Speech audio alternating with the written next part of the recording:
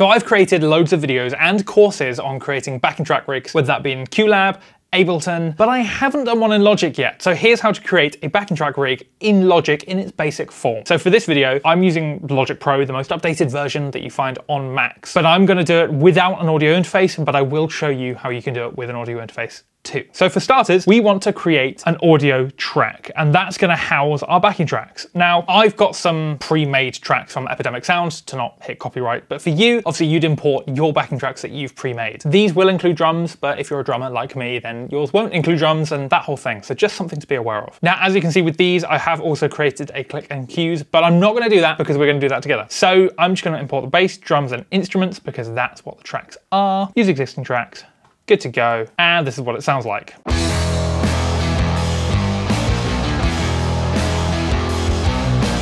It goes on, it's a chunky song, but yeah, there we go. I believe the tempo of that is 82 BPM.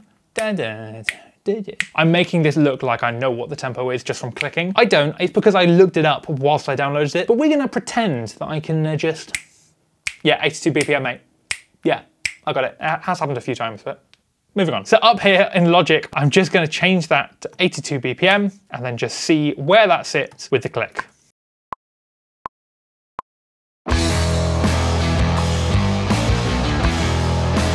Whoever exported this in Epidemic Sound, 10 points to Gryffindor. You absolutely nailed it. Let's skip to the end, see if it's done in time.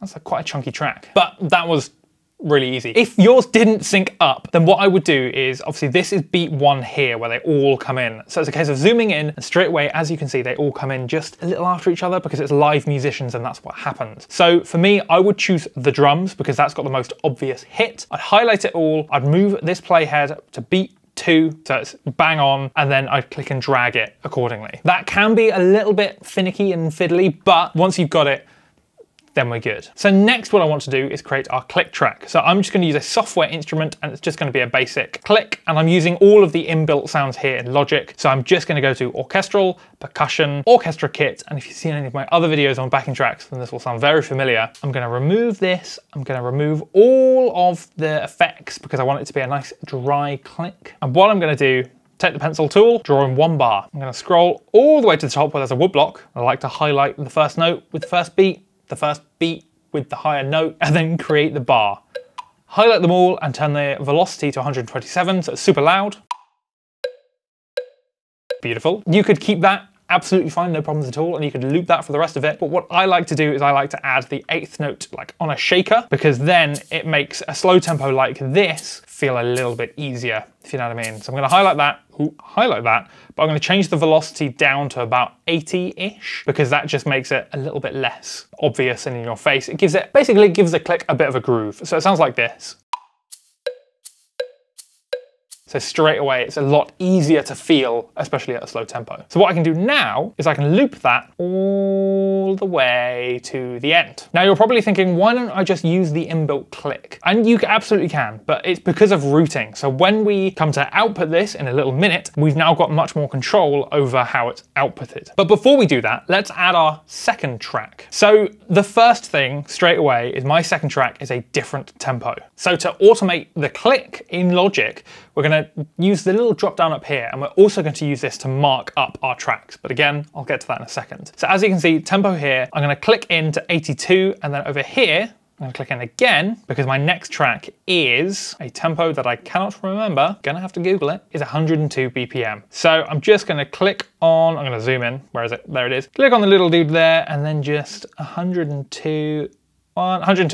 There we go. And now when it hits that point, the click will be there. I did also create this, but I don't actually need to because Logic is great. So I can just delete that and we're good to go. So what I'm going to do now, track 3, bass, drums, instrument. I'm going to try and keep all on the same tracks, because what we can do is we can mix that and we can just send out one output for all of them. Let's check our click by turning on the Logic click.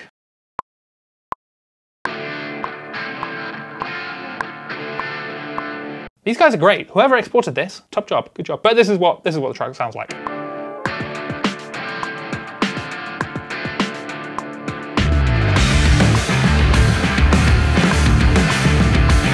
chunky. I'm going to skip to the end again, just to check that that's still in time.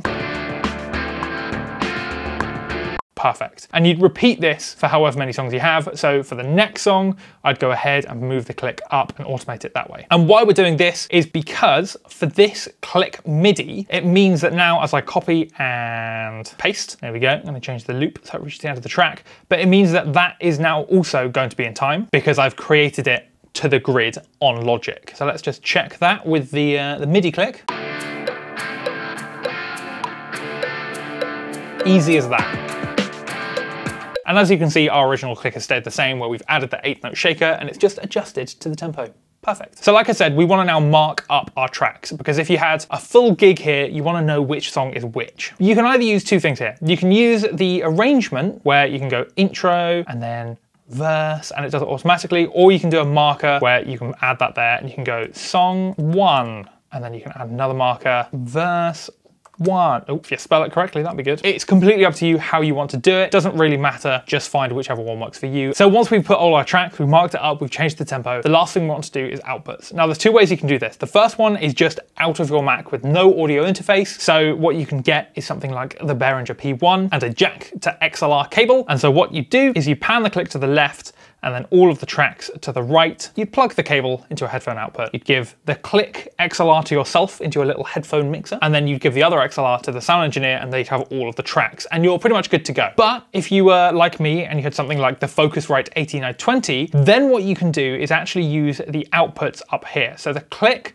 for example, if you had it plugged in, which I don't have it plugged in, I'm very sorry, but you just change the output to, say, output 1, for example, and then the bass to output 2, and then the drums to output 3, and that sort of thing. And that's where it starts getting really cool, where you can hand the sound engineer 4 different channels, or however many channels you need for your gig, and you've got full control over the whole thing. Lastly, what you can also do is MIDI control this, so when you get to the end of a track, you can auto stop it, or you can control it with an SPDSX. So you can just hit the SPD and it will play, and it starts getting really cool like that. I've done a full video on MIDI control in Logic, so if you'd like to see that, you can check out the video just up there. And you can create your masterful Logic template. And with that, if you've got any fun questions and things like that, or you want to chat to me, you can check out the Patreon link down below, where I've got loads of information on like my opinion on things and a lot more extra stuff. And it's a really cool place to be. So link in the description down there. And with that, I hope you enjoy playing backing tracks out of Logic.